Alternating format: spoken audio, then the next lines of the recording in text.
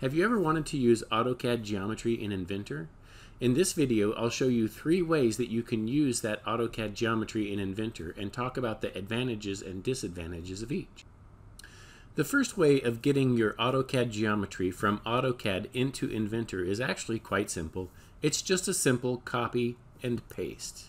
So here in AutoCAD, I'm going to make a window around the geometry that I want to use. I will do Control-C to copy that to the clipboard. Then when I move to Inventor, I'm going to start a new sketch, and then I can simply Control-V and paste this information into Inventor. Now the good thing about this is it does bring in all of the geometry, and even the dimensions that it puts in here are normal Inventor dimensions. So if I look at this, it's a dimension. In this case, it's D1, and I could come in here and I could change that number and get this thing to update. The disadvantage of using this method is you can see that there are no constraints applied to this whatsoever. So if I come in here and choose Show All Constraints, you'll see that there are no constraints on this geometry. And so if I come in here, for example, I can just pick this, and if I pick any one of these, it'll just move them around. But if I pick that one, now I've got conditions here that I did not necessarily want to have happen. So if you just want to put the geometry in and then come back in and reconstrain it, that's fine. It works, but it does create a little bit of work on your part. The second way to get that AutoCAD geometry from AutoCAD into Inventor is to import the sketch. So in this second method here, I'm going to come in here and I'm going to say, actually I'll insert the sketch here. I'm going to start a new sketch. I'm going to pick the sketch plane that I want, and then now on the Insert tab, notice I'm on the Sketch tab here. On the Sketch panel or Insert panel, there is an AutoCAD tool. Okay, now if I want to use this AutoCAD tool, the first thing I have to remember is, or I have to know is, this sketch cannot be open in AutoCAD. So I'm going to go ahead and close this sketch real quick. I'm not going to save any changes to it. And now when I come over here, I can click on here and I can pick the sketch that I want, choose Open, and it will take a second here to analyze the sketch and think about the geometry.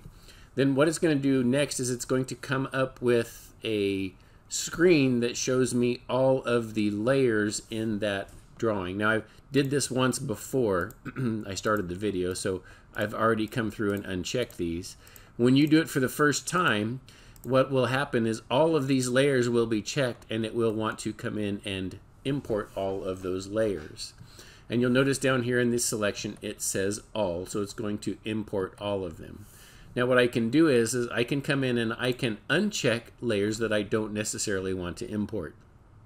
So if I don't want to import, some of these other things like the legend and the no plot layer and those kinds of things, I can come through and I can turn those off. I can also, if I don't want center lines in this, I can turn those off. Hidden lines, of course, section lines, def points. The one thing to be aware of is if you use this import tool or this insert tool and you bring dimensions in, it'll bring them in, but then your drawing won't behave the way you want, and sometimes it will fail. You won't be able to do any extrude or anything. So I suggest that you leave those dimensions off. The other thing you can do is if you uncheck this box right here, you can come in and you can select the things that you want to import, and notice how it'll highlight them, and it even tells you how many you have highlighted down here. If I check them all, it just goes back to all, and it's going to select all of those. And I'll choose Next.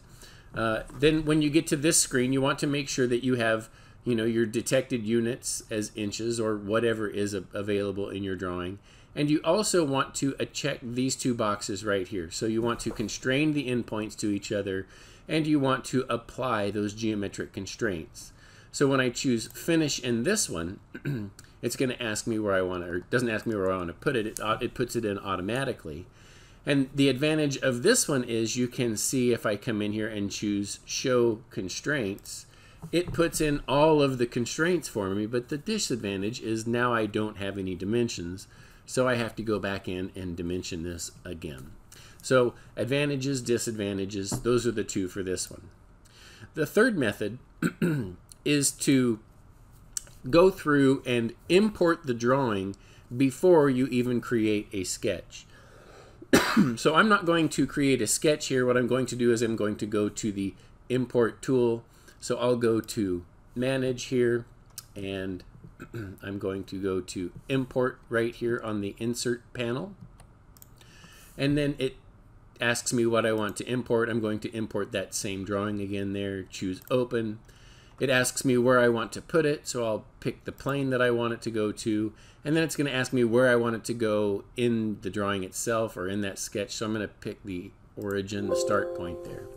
Now in this case, this is coming up with a screen. It's saying, hey, you know, the drawing that you're importing is not in the active project. I know that's okay. I'm going to choose OK there.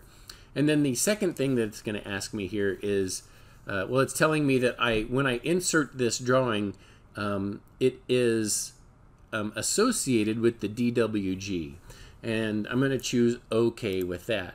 So now the fact that it's associated with the DWG means that if I make a change in the DWG file, it will give me the option to update this part file.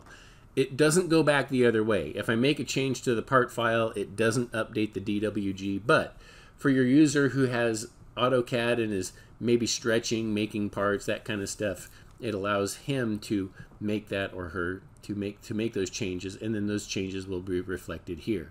Now in order to get this complete, you'll want to go through and you'll want to create a sketch out of this. Notice that this here is not really a sketch. If I go to 3D model and choose extrude, it's asking me to create a sketch because it doesn't see one. So I'm going to say let's create a new sketch, and I'm going to go ahead and put that on that front plane there. And then what I want to do is I want to project all of this geometry to that sketch plane. So I'll come up here to project geometry, and notice that it has this option at the bottom that says project DWG geometry. And so then I can come in and I can pick those things that I want to project to the sketch plane. Everything is already fully constrained. Okay, so I don't have to actually constrain anything. I can say finish this sketch, and then if I wanted to, let me go back in and modify this. I'm going to also project that slot in here. So we'll say okay, that's good. Finish this 2D sketch, and of course now I can extrude this and get this to look like whatever I want. Now of course the associativity comes back in with AutoCAD. So if I come back in and open this drawing, and I'll say okay, let's stretch this again. I'm going to make it just maybe 1.5 inches shorter, so that now it's a little bit shorter, something that we can actually see. I will save this drawing. Going back to Inventor, it hasn't updated here, but notice over here in the history on the plate, there's a little exclamation point, the lightning bolt here saying, hey, there is a change that can be made. So if I come in here and update that, it will update here. So it's associative from DWG to Inventor. And now, of course, because that sketch is not a part of the drawing, all I need to do is come in here and turn that visibility off so that it's good to go. So 3 different ways, advantages and disadvantages for each. I hope that this helps and helps you to work with Inventor a lot more efficiently. Thanks for watching.